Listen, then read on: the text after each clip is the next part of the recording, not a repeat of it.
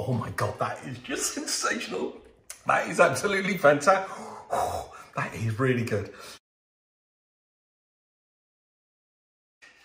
Hello everyone, following on the success of my previous attempt at doing some baking, I've been inundated online by people wanting more of Brewer from the kitchen at home with the Brewers. So I thought, or me and Michelle thought, we'd bring you our Moscow Mules. Now, my Moscow Mules have got a bit of legend about them because those around me that have had one of my Moscow Mules and tasted them, they absolutely love them. So I'm going to show you how I put a Moscow Mule together, being that it's a nice time to be at home and self-isolate and raid the drinks cabinet. I thought I'd show you how I put my Moscow Mule together because I do a couple of little twists of mine and I hope you enjoy it. As you can see, I'm in my full Easter paraphernalia with the hat and my Easter bonnet on, and we've got all the Easter paraphernalia down here. The little chicklets have come out to enjoy Easter, and they've each got a little Easter egg as well. But we've even got a little chick up here on the bottle of the goose. He's actually sitting on the goose. The chick is on the goose, which is good.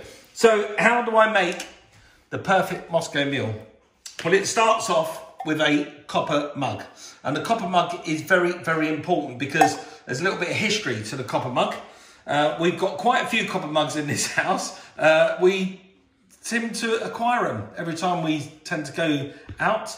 If you're an establishment that has copper mugs and Mrs. B goes to your establishment, then the chances are we're coming home with a copper mug. So we've got plenty of copper mugs, haven't we, Michelle? Loads. Where do they come from? Different places. All over the world. Right, I'm going to tell you a little bit of history as well about the Moscow Mule because it's really interesting. Is it an animal? No. It's not even about Russia. It's a drink invented. Moscow. It's a drink that's invented. Funny enough, it's invented in Hollywood, California. What are you doing? I'm going to show you what I'm doing in a minute. I'm just going to tell you a little bit of history. 1941, Sophie Berezinski, she was from Russia. Her dad owned a copper... You said it wasn't Russia. No, but not the drink isn't, but right, let me get this right. Sophie Berezinski, she was in Russia in 1941. Oh, she was in Russia. She was Russian. She was Russian. She was I haven't even got to the drink yet. Right, she was Russian. Her dad owned a copper foundry, and she got her dad to make some copper mugs. A bit like me. Because they hold the drinks cooler, right? Do they? And they tried to sell them, and they couldn't sell them. They had 2,000 of these copper mugs. They couldn't sell them anywhere. So she decided to go to America to try and sell the copper mugs. She walks into a bar. Did she have wheels on the suitcase? She had loads of copper mugs in her suitcase. Did she have wheels? No. I don't know, not How in those did she days. carry all those copper mugs Well, around? she didn't have 2,000 in one case. She had a sample. I'm sure she had a sample. Anyway, she goes into a bar. She meets a guy called John Martin, who's just acquired a company called Smirnoff, a vodka company that was little known back then. They were sitting in a bar owned by a guy called genuinely Jack Morgan. The bar was called... Are you making this up? No, the bar was called Cock and Ball. So it could be a cock and ball story, but it's true. So they've got copper mugs they can't sell. The bloke who owned the bar likes to do homebrew, and he's been brewing ginger beer that nobody likes, and he can't sell it. And there's a guy got this newfound vodka from Russia, and he wants to sell it. What's it called? Fucker. Vodka. Oh, you said fucker. Good enough. It sounded like right it. from Russia, and he needs to sell that. Vodka. And you he didn't needs say, to sell have that. you had one already? I haven't had one. Let me get this out. It's a good story. You've ruined the story now. Anyway, the three of them Why sat are you there. still doing that then? The three of them sat there. They combined their three things that they had, and the Moscow Mule was born. And here we are, 100 years later, almost, and people are still enjoying it. And it's one of my favourite staples of drink. I absolutely love the Moscow Mule. You sure you haven't had one? Well, I had a sample, and I'm going to show you how to do my one. Now, what I'm doing here with the lime is I'm rubbing the lime, and that's to break inside the actual lime itself. It just breaks it up inside. It makes it a little bit more juicy. So one whole lime, slice it in half,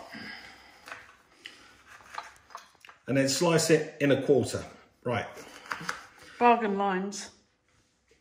Well, they would From be my bargain. favourite shop. Would be bargain if they come where you go. Right, Yeah. so that's just your limes prepared, right? That's all you need to do. Now, vodka, I always go for the king of the vodka, my favourites. the Goose, which Why is it called the Goose? I just love Grey Goose. I don't know why. Yeah, but where did the name come from? Personally, I reckon... This is not an ad. No, it's not an ad. I'm not being paid for. But why is it called Grey Goose? This is not a sponsored advert. Why is it called Grey Goose? I reckon I send Mr. Grey Goose and his extended family on holiday every year to a 5-star villa somewhere in the south of France, all paid for by me and my friends. And why is it the best one then? I just like it. It's just nice. It's expensive, but I like it. Right, Not when it's on offer. Not when it's on offer. Not when it's on offer. No, so a couple of fingers worth of Grey Goose into your copper mugs. Other vodkas available. Other vodkas are available. As I say, I'm not being paid a penny by anyone to do this, but I do like that stuff. So that's my vodka. Then this is a nice one. This is Mrs. B's lime juice. You can use any lime juice. I like this lime juice. This is good lime juice. So what you want with the lime juice is you want 2 good squirts. 2 squirts, like that. Squirt, squirt. 2 good squirts of lime juice. Do you shake it before you do that? No, not lime juice. Then take your freshly cut limes and you want to squeeze your limes into the glass. Remember, Make sure you squeeze all of it out. All of it out. You're going to get a lot of juice out as well because you rub them. Don't leave any behind. And you put that into your copper mug. Now, ice. Okay, don't worry, I have washed my hands.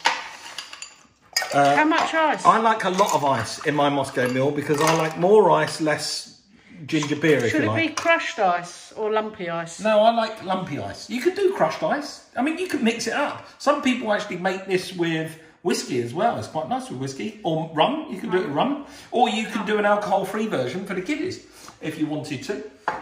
Now, this is fiery ginger beer. There are lots of brands out there on the market. I like to choose the sugar-free fiery ginger beer. I like the one that's from the Caribbean.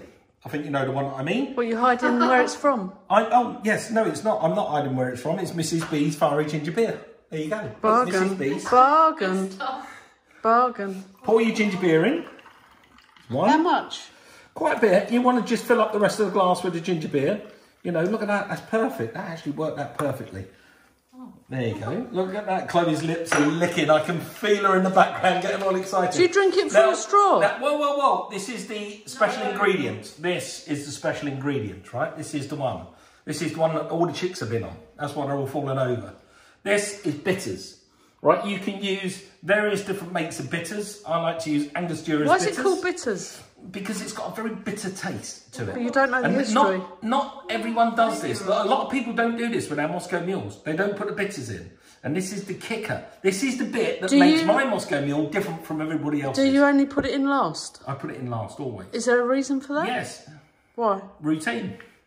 No other reason. Right, and it's a couple of splashes, 1, 2 splashes of bitters. 1, 2. That looks fantastic. What happens if you put 3, 4 in? Well, it just makes it more bittery.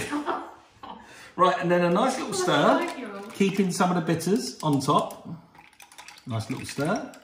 And that, ladies and gentlemen, is the perfect Easter Moscow Mule brought to you with love from the Brewers.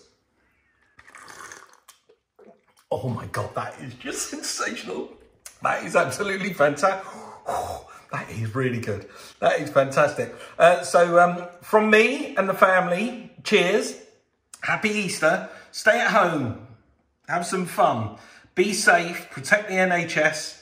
And enjoy your Easter at home with the family. And cheers, squeeze everyone. All the lemon out. Lime. Lime, sorry.